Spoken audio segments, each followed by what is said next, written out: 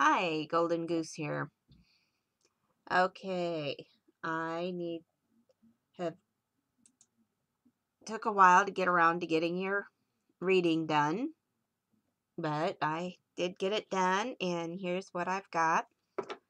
On question number 1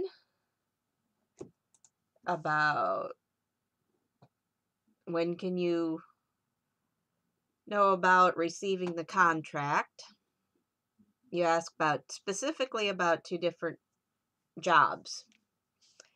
And so I pulled cards for the first one. And these three are what I pulled on the first job that would require your relocation. I pulled that it's going to be very good as far as money wise. It's going to pay very well, but it is going to involve some heartache, some grief, some sorrow, but it's going to pay well. So, so that is the first one. So then I'm going to show you what I pulled on the second one.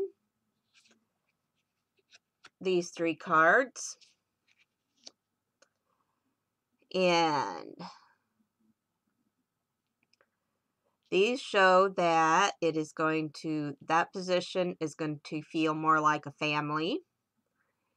And it's going to, be well off. You're still going to have money, maybe not as much, probably. I mean, the first position is all about the money, but there's also going to be a lot of sorrow. The second position is going to be more like family. And it's going to help you to grow and strengthen your abilities and your character, and it's going to support you as far as,